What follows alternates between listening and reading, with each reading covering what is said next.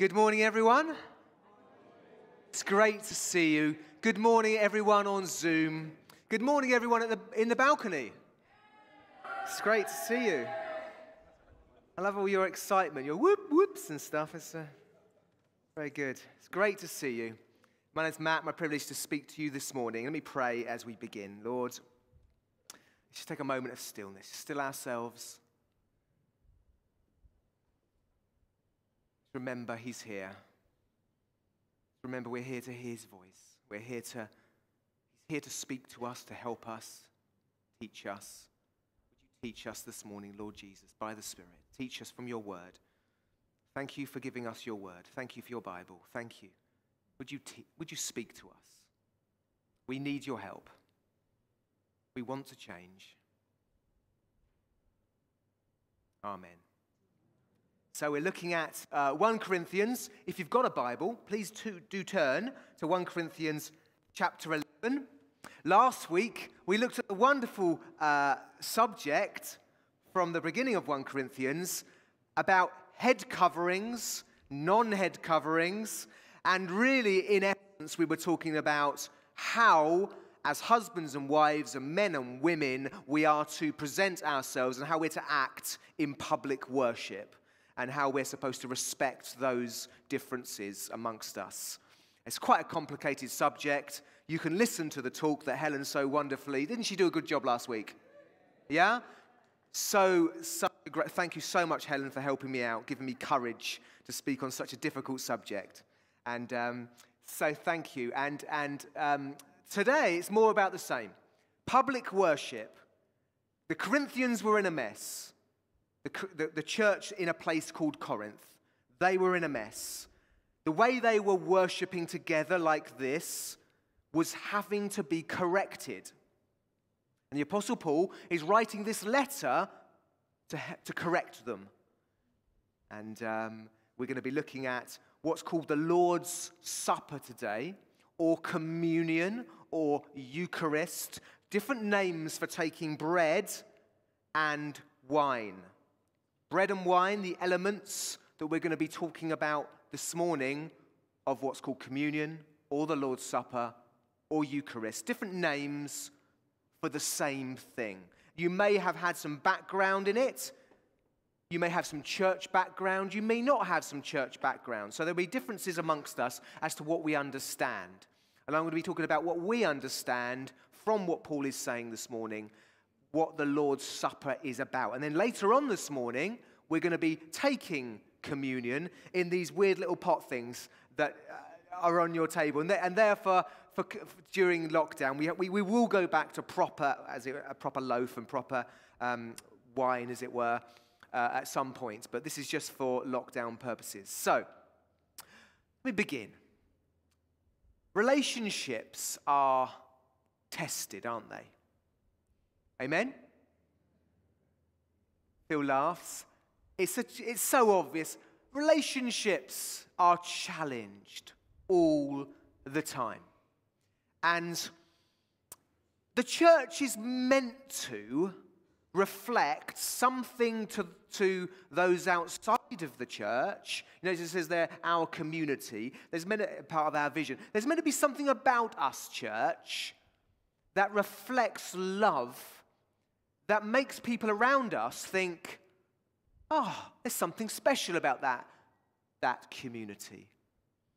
And I hope if you're a guest here this morning, you may have met some of the folk in this church, and I hope you feel loved by people. I hope you feel welcomed by people. But relationships, even in the church, and in some ways, especially in the church. And the reason why I say especially in the church is because we probably get together more often than other people. We're probably closer to each other than others. We encourage, as we talk to those new members, devotion to fellowship. That means we are together a lot. That means we have more opportunity to annoy each other than maybe the stranger that walks down the street. And they have that saying about a prophet is without honor in his own town. And what that means basically is the closer you get to people, the more you realize that they're human, and you can disrespect them. And you can start to even dislike them, can I say it? We can find it hard to like each other. I love you, brother, but I want to hit you. I love you, brother. I don't really think like that. I love you, but I feel challenged. And if you're anything like me, you will, on occasion, feel challenged in your friendships and relationships in the church. And this meal that we're looking at today is a gift to us to restore relationships with God and restore our relationships with each other. If a church takes bread and wine as it's meant to, what it signifies, what it's about, not just religiously, then the relationships will endure. We will persevere. We will work on it. We will keep working on those difficulties. And we're going to learn about that today. So let's turn to 1 Corinthians 11. I hope you've done that. It begins in verse 17. Do try and have the Bible in front of you, and we'll go through it today. In the following directives, I have no praise for you. So my preach this morning, Community Church Putney. I have no praise for you. Can you imagine that? No praise. I just want to challenge you. I love the way this is so countercultural, right? Let me ask you a question. Will we go to a church that actually talks about the apostles' doctrine? Or do we just want to go to a church that tells us we're all okay, you're okay, everything's all right. Whoever you are, you're great. Go into the week and be great. You can do great. You are great. You're wonderful, aren't you great? There is a time loving challenge is important. And this is what he says. I have no praise for you. Your meetings do more harm than good. What on earth were they doing? Were they juggling snakes? Is it wine or is it poison? Ha-ha, according to your faith. What were they doing? Well, we know what they're doing. It's about breaking bread, communion. The way they were doing it and the way they were conducting themselves in church was not good. In the first place, verse 18, I hear that when you come together as a church, there are divisions among you. And to some extent, I believe it. Dividing. And as we've gone through this book, we've seen there are differences about allegiance to different leaders and divisions and so on. And there can be divisions, can't there, over many things. The big division, often in this time, was between Jews and Gentiles, a racial, religious background. These are the kind of tensions there can be nowadays. Of course there can. There can be class tensions. There can be all kinds of tensions and divisions. You can be more allied to this leader, more allied to that leader. I like this person, I don't like that person, and so on. But as a church, we all have those inclinations to divide. We all have to work on them and repent and listen to the Holy Spirit and work on unity and love. Amen. So, there are divisions, and it goes in verse 19. No doubt there have to be differences among you, and I'm not going to be going through every phrase. You'll have questions about every phrase. Again, look at a study Bible, think about it in your own time. No doubt there have to be differences among you to show which of you have God's approval. So then, when you come together, it's not the Lord's Supper you eat, for when you are eating, some of you go ahead in your own private suppers. As a result, one remains hungry, another gets drunk. Don't you have homes to eat in? Or do you despise the church of God by humiliating those who have nothing? What shall I say to you? Shall I praise you? Certainly not. Now, let's remember the context here. It's probably that the church in Corinth was meeting in homes. There wouldn't have been church buildings like this. We are privileged to have such a building like this where we can meet. We're privileged to have it. And again, I want to add my thanks to Jim's thanks for your generosity in paying for this building. And we can take it for granted. This is a blessing. Let's remember, in southwest London, we've got a space like this. It's amazing. We should be blessed. And I thank you for giving to this, because it can be a bit boring, can't it? And giving again to some, I hope you don't find it boring. I hope you feel it's a privilege to have such a space as this. And let's not also, don't also forget as well, we're also giving about 10% of this. It probably will be 10% to Ukraine as well. So that's great.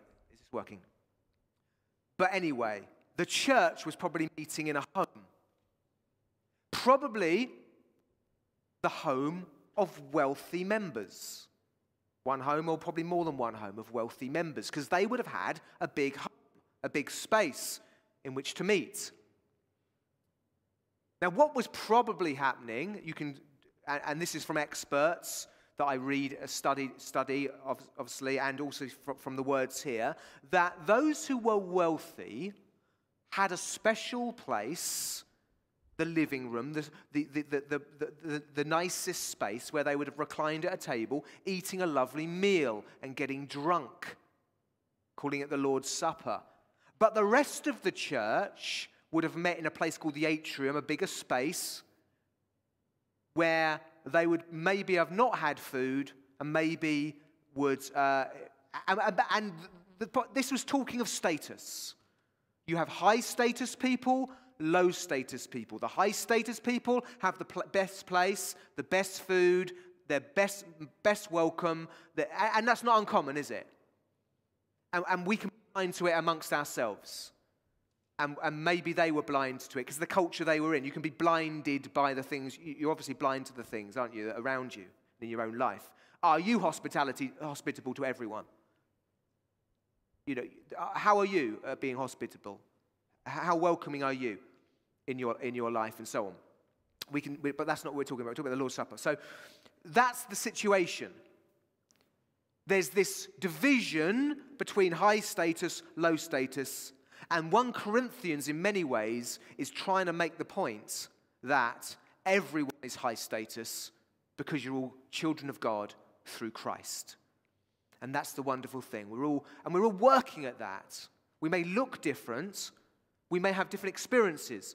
But we are one in Christ. The same Holy Spirit lives in all of us. We're all children of God. We've all been raised up to a place of royalty. We're all privileged people. We should see each other as we are in Christ with the eyes of faith and treat each other accordingly. And that takes some work because you're selfish, I'm selfish. I can be lazy, I'm sure you can be lazy. We all like to relate to the people who we most find easier to get on with and so on. So we've got to work on it. There should be this difference between maybe people outside. The church should be exemplary in this. And the Lord's Supper, well, the way they were doing it and the way they were doing church life was divided into these strata. And we mustn't be like that. So that's the situation they're in. And when we talk about the Lord's Supper, I'm just going to make 4 points. Hopefully it won't be too long. I want to make four points about it. So it's the point is, remember the love of Jesus. Just say, remember the love of Jesus. Remember the love of Jesus. That's what we're doing when we take communion. We're remembering the love of Jesus. And we're remembering it in these 4 ways. We look back. Say, look back. Say to your neighbor, look back. Yeah, you tell them. Look back. And then look forward. Say, look forward. Look forward. Look back. Look forward. Look in. Say, look in. and look around you. Oh, I'm not going to say it. You knew what I was going to do. You laughed. You understood. It was a song. It's a song. Anyway, look forward, look back, look in, look around you. Okay? So let's first of all talk about looking back. Let's look at these words here again, verse 23 to 25. For what I received from the Lord, I also passed on to you. The Lord Jesus, on the night he was betrayed, took bread. So we're looking back. On the night he was betrayed, he took bread. On the night he was betrayed. Around Easter time, when we celebrate it at Easter anyway, we look back.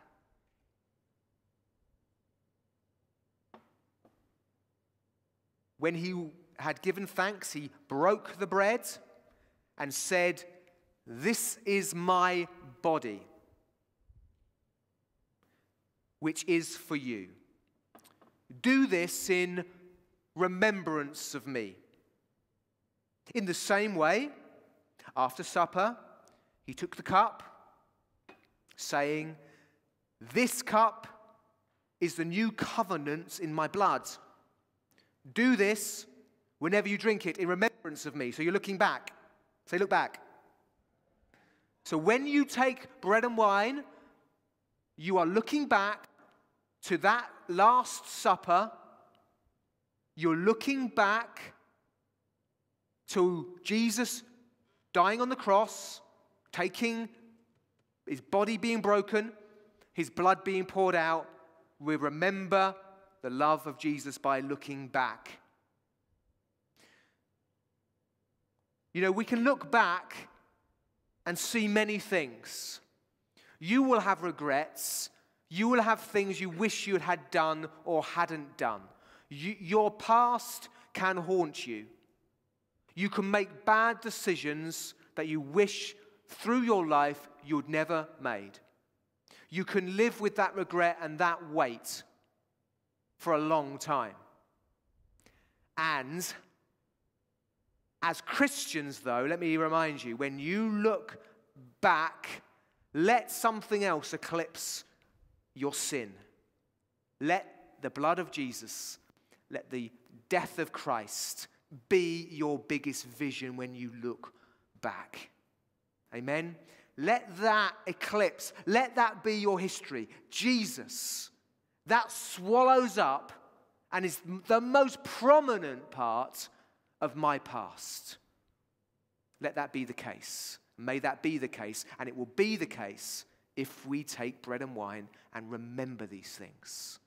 So remember, we read in Matthew 26 to 28, we're looking back to the Last Supper. While they were eating, Jesus took bread. When he had given thanks, he broke it, said to his disciples, "Take it, eat, this is my body." Then he took a cup. When he had given thanks, he gave it to them, saying, "Drink it, all of you.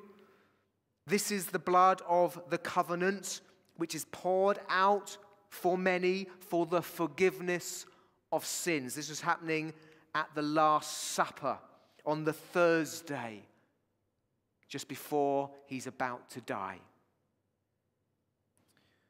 And let's also remember that there is a chain here. We're looking back to the Last Supper, but the Last Supper is looking back to what? Passover.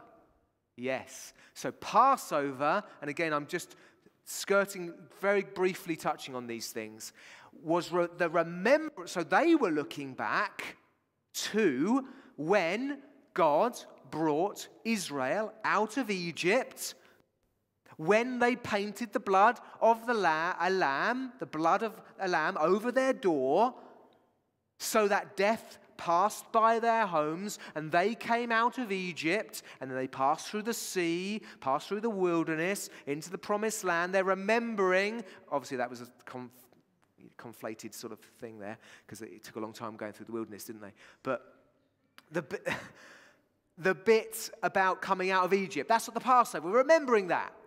But Jesus takes that meal, and he refocuses it and says, "I'm taking this meal, And I want it to be for you, when you take this meal, a remembrance of my death, my blood, the way I give you freedom. So they looked back to the Passover. We look back to the Lord's Supper. And we also look back to the Passover and how that is taken into that, because in Passover we remember freedom. You've got freedom in Christ. You remember that they didn't have death. You will not face death in Christ. You remember how the enemy was crushed. The enemy will be crushed. There's great hope. We could talk a lot more about this. But we look back to the Passover, we bring it into the Lord's Supper as to what it means. So look back to this. He talks about this new covenant in my blood. New covenant. So they were under the Mosaic covenant. There were lots of a covenant. Again, I could do a whole talk on this. A covenant is an agreement between people. And a great one is obviously marriage. It is an agreement between you. We are committed to each other until death we part. That's the covenant that you make in marriage. An unbreakable covenant. Now, we obviously know there's failures. We obviously know life can be bad. But the ideal is the covenant, right? We commit ourselves to each other until death us do part. That's the covenant. And you make the covenant by making vows to each other before God, before witnesses. That's how the covenant is made. So you've got this relationship with this new person now.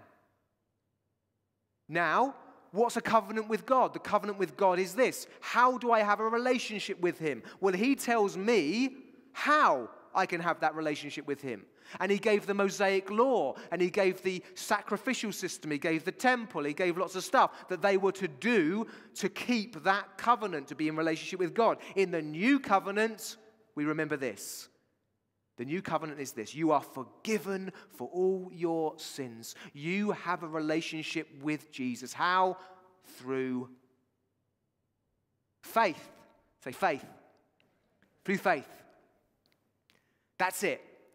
By believing Jesus died for me to take my sin away. I give my life to you, Lord. You're in the covenant. You're in this relationship. Unbreakable relationship with God. That's the covenant you're in. He's committed to you.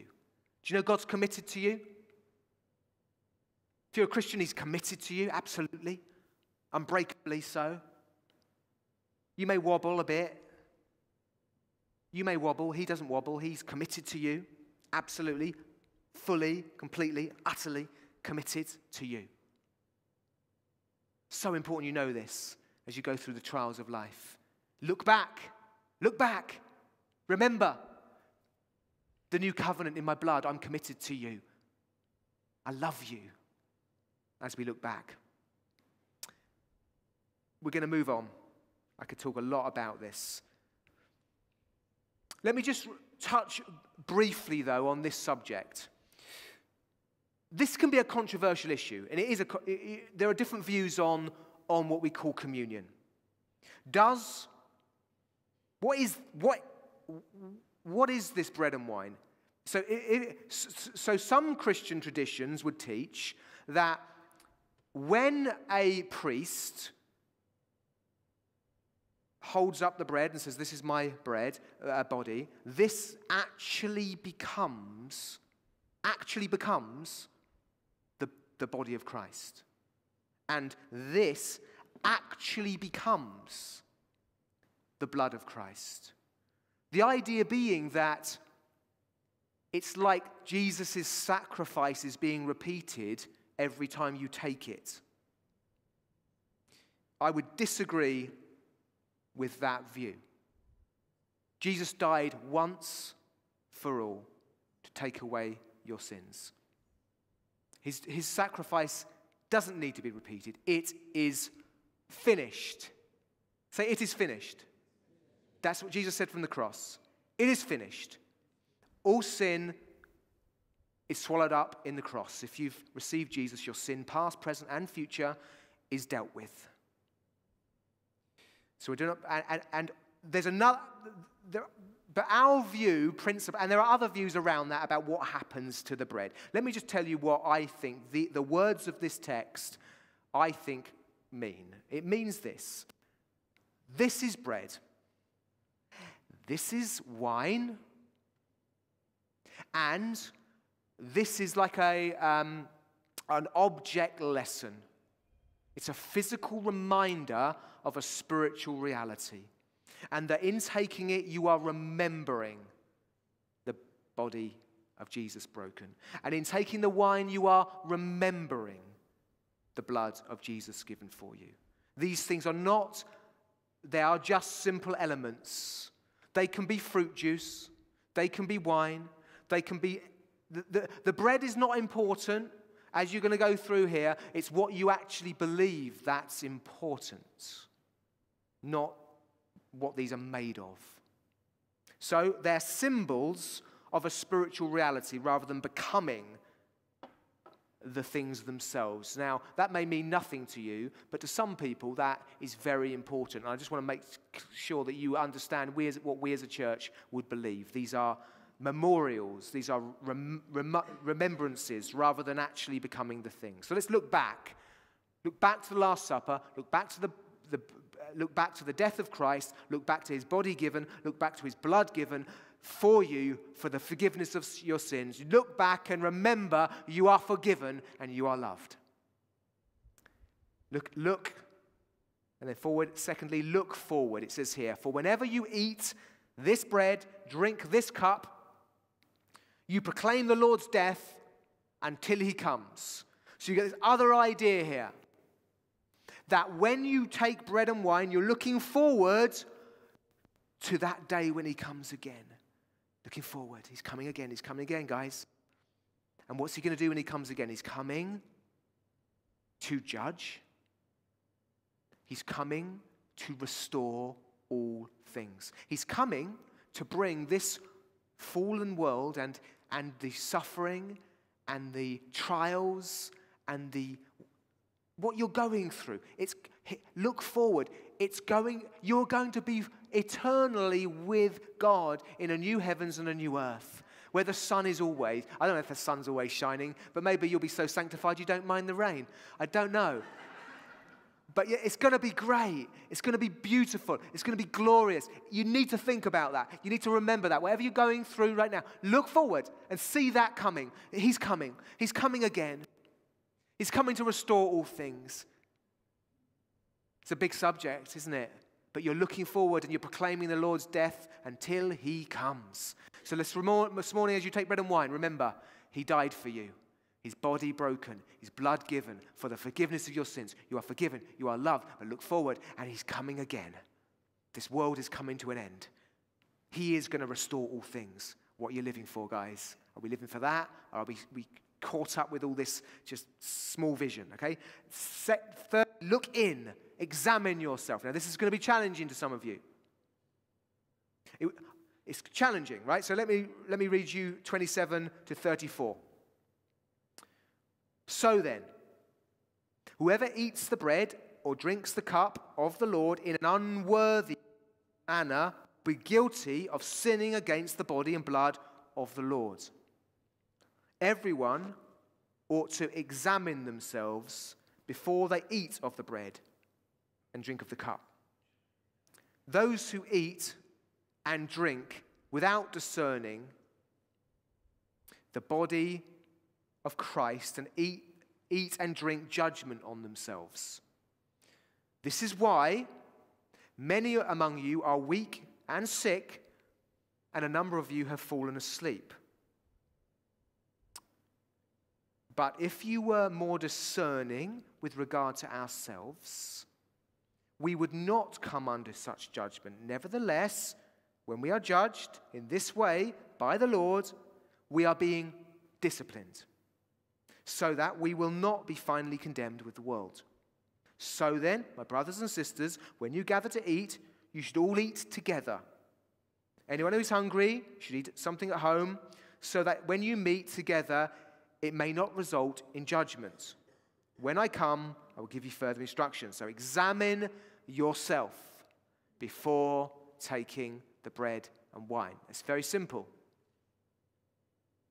Examine yourself. Examine your heart. Examine your thinking. Examine your relationships.